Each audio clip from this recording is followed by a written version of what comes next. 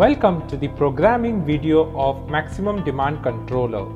This video will demonstrate easy methods of programming the Maximum Demand Controller of 6000 series from L&T Electrical and Automation. Now before we begin, some of the preliminary checkpoints that we would like to always know before we go ahead with the programming are: first, the contract demand of the plant, what are the CT and the PT ratings given to the meter, at what levels we require tripping, and what is the demand period. In India, we have either 15-minute or a 30-minute demand period.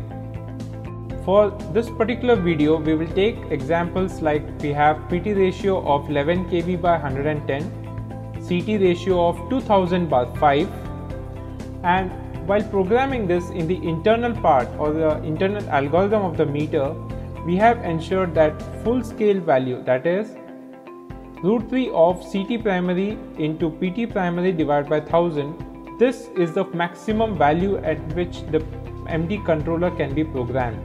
So the relay outputs can be set from 0.5% to 100% of full scale. So to enter into programming mode, press the up and enter button. Give the correct password. So in this case, by default from factory 415 is set as PT primary. We will change this to 11 kV by selecting the appropriate digits. Always remember, towards the end we'll have to select the decimal in such a manner that it shows 11.00 with a K indicator on. Next we move to PT secondary. We will change this from 415 to 110.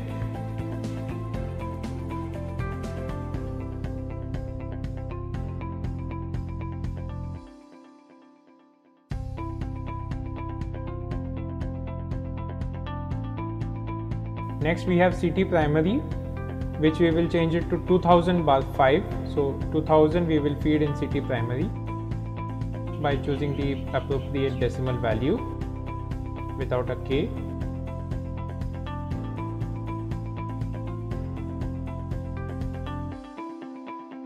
CT secondary is 5. Using VA selection method, so for vector harmonics we will be able to see power factor as displacement power factor, and if we select arithmetic VA, then we will see power factor as a true power factor. We can program date, time and year based on the requirements. We have demand type as sliding window or block method. So depending upon the type of demand type in the EB meter, we can select sliding method or block method. Demand parameter can be selected from any of these four. So for our programming, we will select VA,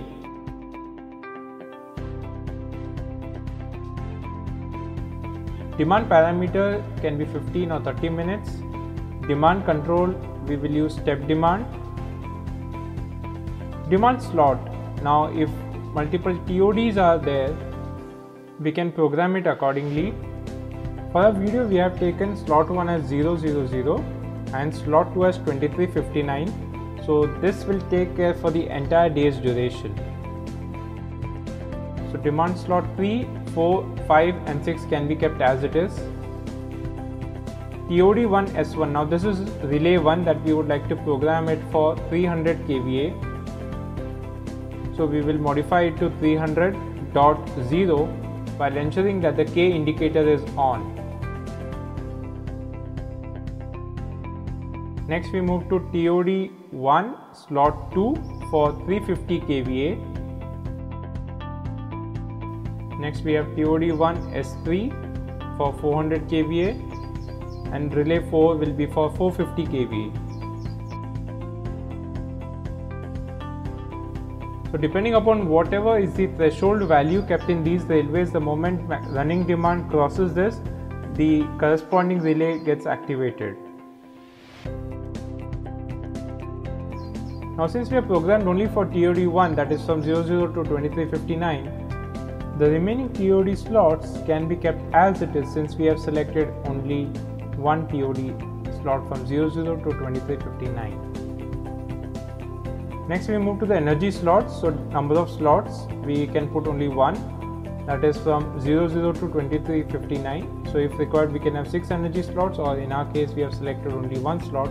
So for energy values as per TOD, we will select it from 00 to 2359, and from slot 3 to slot 6 there won't be any change. We move to the end of the programming section, where it will show an option for saving this as yes or no.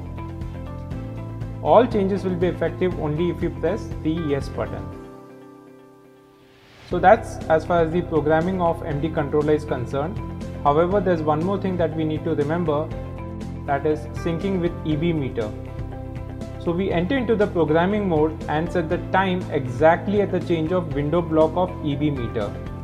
Now in this case, we need to remember that at any point of time, if we update any values of date, time or year, or demand period, that is 15 or 30 minutes, or the demand parameters like wattage, VA, VAR, or even the demand type as sliding or block window.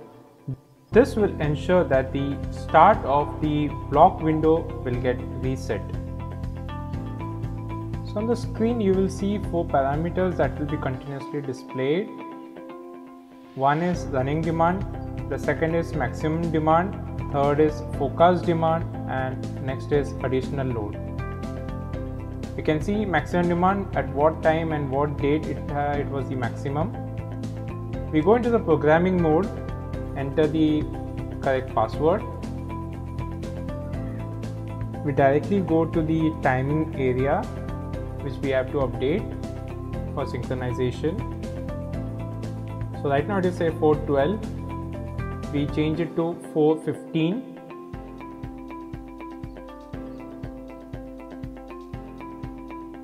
Confirm this value, and we go towards the end of the programming window, where it asks for confirmation of yes or no.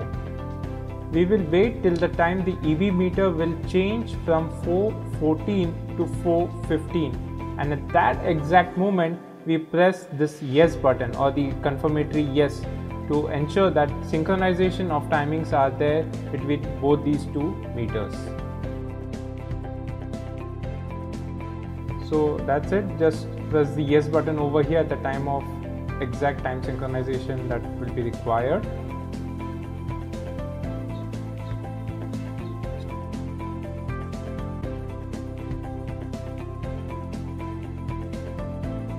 Hope we have been able to demonstrate how easy it is to program the MD controller from L&T Electrical and Automation.